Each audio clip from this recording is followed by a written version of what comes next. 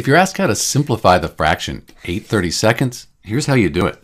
So we're looking for another fraction that's equal to 8 over 32. We call that an equivalent fraction. So it has the same value, it's just that it's written in lowest terms.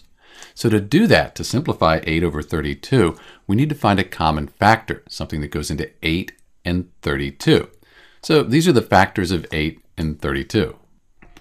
As we look at these, the greatest common factor here, we have 8 here and 8 here. So we'll divide 8 by 8, 32 by 8, and we'll have simplified 8/32.